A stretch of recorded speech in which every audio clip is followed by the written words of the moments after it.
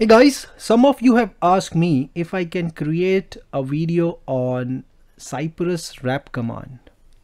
Okay, so here's the video for you. Where do we use cy.wrap command? Okay, we can use it on web element. We can use it on elements which store data, for example, variables, arrays, objects, and we can also use it with the JavaScript promises. So far in this series, I've already used this cy.wrap command on elements as well as on the containers that hold data. But hey-ho, we are gonna cover everything in this video. Alright, so what are we doing? So guys, I'm gonna launch this particular page, okay, and then I'm going to find an element. Now the cy.get command will yield us an element. Now if you do the then command right after this, right, you can work with the element being yielded by this command. Now this element is of type jQuery. As you could see, when I hover over this, it tells me it is of type jQuery HTML element, which means guys that we can run the jQuery methods on this element directly. Okay, that's why we know. All right, so let me change this to only and run it.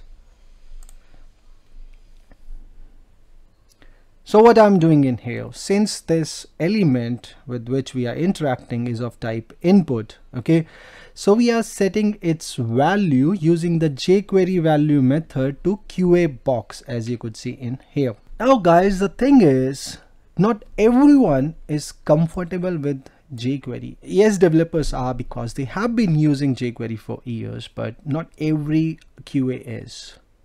They are more comfortable with using these Cypress commands. That's one thing. Another thing is, if you want to run any assertion, right, any Cypress assertion, you have to have the Cypress object. This is jQuery object, right? So you can't use the should method and then you can't check whether it has the value equal to QA box and all. Now, how to get around this situation? So understand that. So you were at Cypress object, then you take that one layer off, and now you are at jQuery. Now if you want to go back from jQuery to Cypress again, you have to put that one layer back, right, which you just took off. Okay, how do we do that? With the help of cy.wrap, guys. So if you have to use the type command, okay, on this element, then you have to convert this element into this Cypress element so that you can use this Cypress type command. And for that, you just say cy.wrap, like so.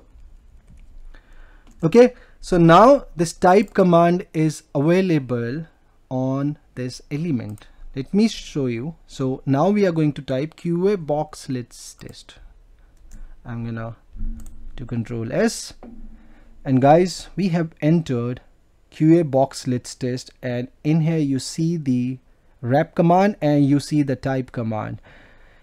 Let me show you. So if we do this, then this is jQuery command and it is not being logged to the Cypress log. Okay, in here you don't see that, but yes, the value is in here. Okay, so this is where you are going to use the cy.wrap when it comes to the elements. So if you want to run the Cypress command, so you have to add that one layer on top of jQuery object so that you can use or leverage the Cypress commands. Is that clear? All right, so that's first use case.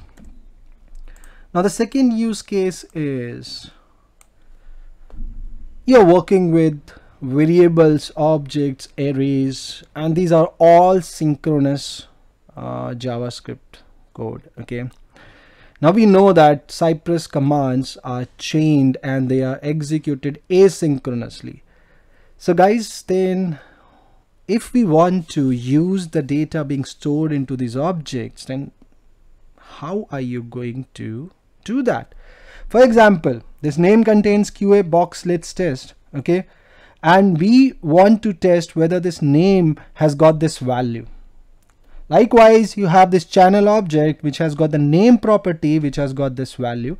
So you want to check that channel should have the property name with the value QA box let's test. And finally, we have this array. I've got all these topics covered onto my channel, so I'm promoting my channel. Okay, so we have playlist, JavaScript, TypeScript, Cypress, Mocha, blah blah blah. Now I want to check that this playlist array should include the word Cypress. Now how can I do that? Because this should is available on Cypress, right? So guys, it's very simple. Let me uncomment all of these and just wrap these elements using cy.wrap. It's that simple. Okay, so let me quickly do it for the rest of these. There we go, it's done. Now we have to execute this one. Let us execute this. There you go. So this variable has got this value, this object has got the property name with this value, and this array has got Cypress item in it. Okay, let's change this back to skip. Now this is the most complex one, guys. So what I do is I just comment the before each now. And now we are going to work with promise. So the promise that I've created is very simple. So we have this function which is returning us a promise, and we only have the resolve parameter in here. Whenever you create a promise, you have got resolve and reject, but when you wrap a promise in Cypress, it only gives you back whatever you are resolving. Okay, so hence I have only considered resolve in here.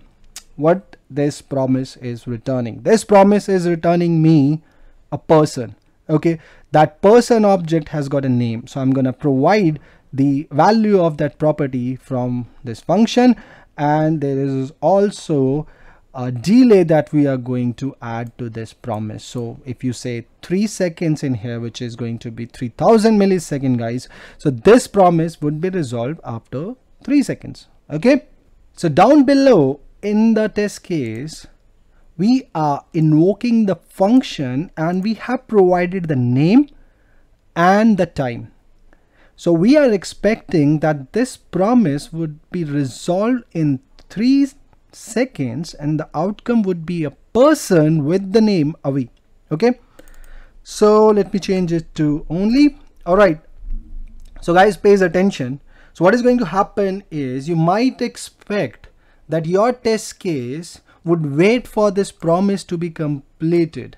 Okay, but that is not the case, right? Because you have not used any Cypress command. This is a JavaScript promise, so Cypress context does not know about it. Okay, so your test case would be executed immediately. Okay, let me save it.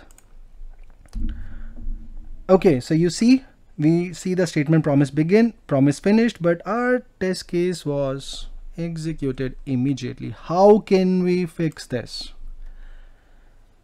So guys, solution is we have to wrap that. So we say let p is equal to this. Okay, and we say cy.wrap. Let's wait for this to be completed. Now let us execute this. So we have promise begin, it's waiting, we have promise finished, and now the test case is done. Okay, great. The other advantage is you can now check that it should have a property. Okay, the name of the property is name and the value has to be Avi. Let's run this.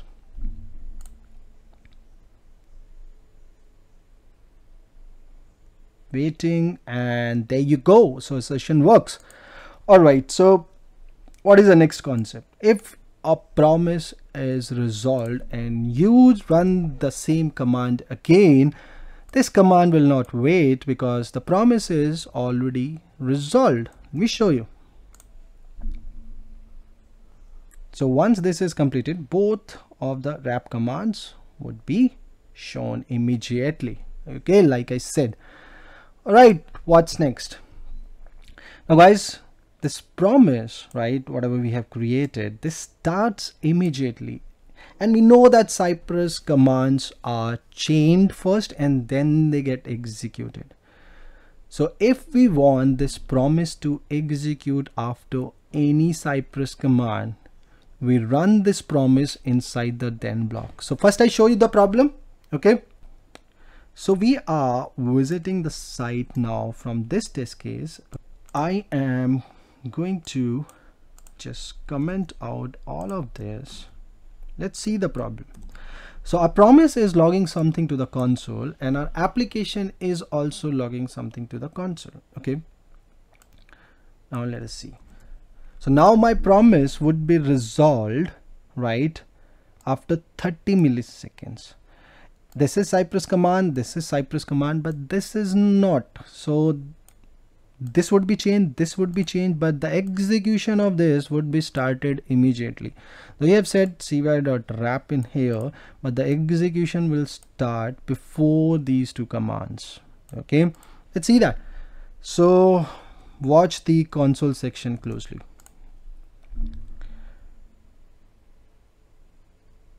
Okay, so in here you see doc loaded.